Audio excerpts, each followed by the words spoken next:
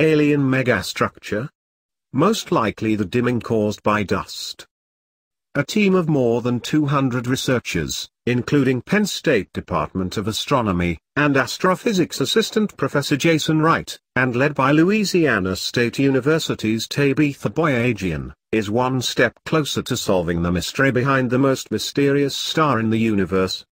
KIC 846285-2, or Taby's star, nicknamed after Boyajian, is otherwise an ordinary star, about 50% bigger, and 1,000 degrees hotter than the Sun, and about 1,000 light-years away.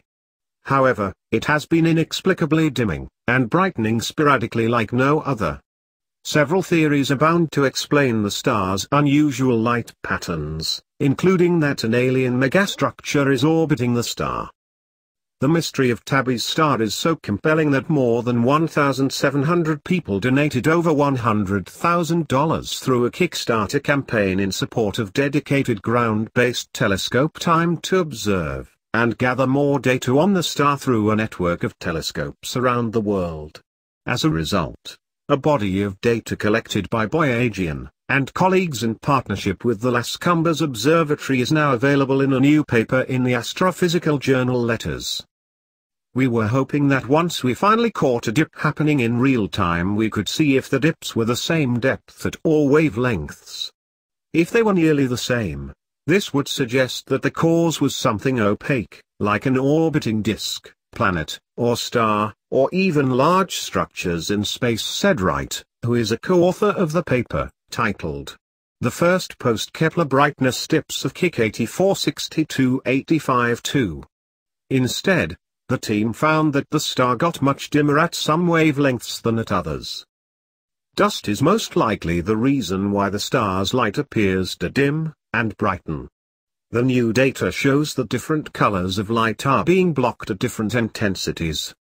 Therefore, whatever is passing between us and the star is not opaque, as would be expected from a planet or alien megastructure, Boyajian said. The scientists closely observed the star through the Las Cumbres Observatory from March 2016 to December 2017. Beginning in May 2017 there were 4 distinct episodes when the star's light dipped. Supporters from the crowdfunding campaign nominated and voted to name these episodes. The first 2 dips were named Elsie and Celeste.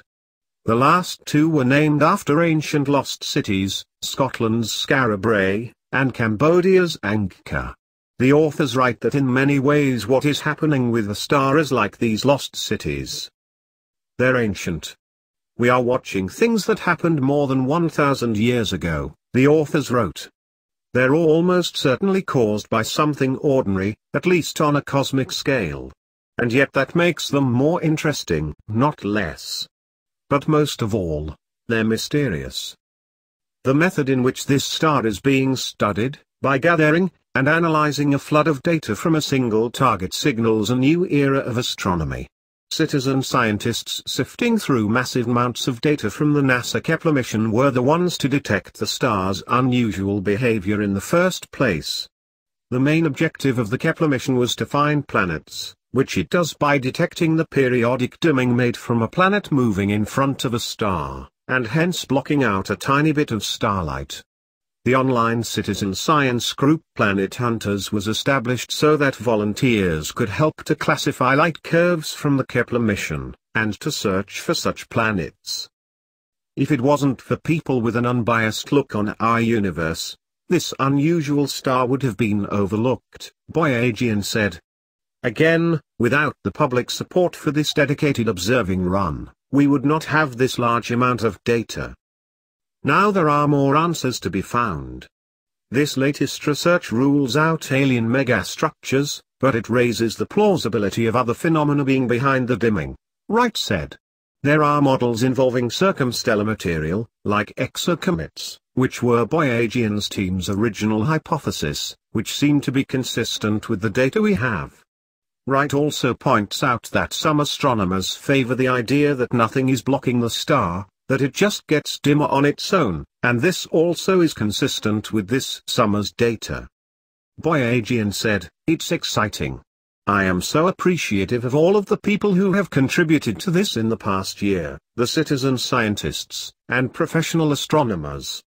It's quite humbling to have all of these people contributing in various ways to help figure it out.